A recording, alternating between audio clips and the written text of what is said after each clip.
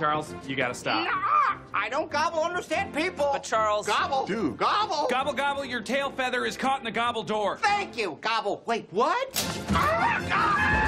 Gobble, gobble. Gobble. God, it just sounds right that way. This year's bird will be as moist, as juicy, as wet as you can. Well, just say it'll be good, man. It'll be good, man. Give me 15 minutes, and then we feast. Make it 5. You eat with your eyes, so the plating alone takes... 5, boil! So this is kind of a play on your typical Thanksgiving dinner. For turkey, we have the Peking duck with a veggie samosa stuffing. The potatoes are the empanadas with an Ethiopian lentil stew gravy. And for dessert, some seasonal gelatin cups. Okay, I ran out of money. They're from when Hitchcock got his colonoscopy. Bon appetit. Sorry I'm late, guys.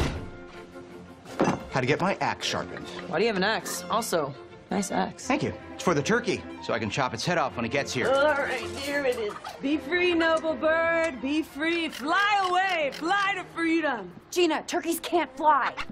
Why is he looking at me like that? Nobody make any sudden moves. Man, those talons are super sharp, huh? That thing's a freaking dinosaur.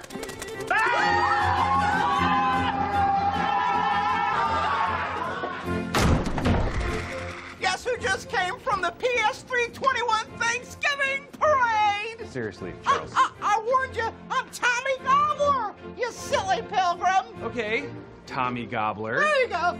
These are the Davidsons. They want to know what happened to their missing grandmother? I have some deeply tragic news for you.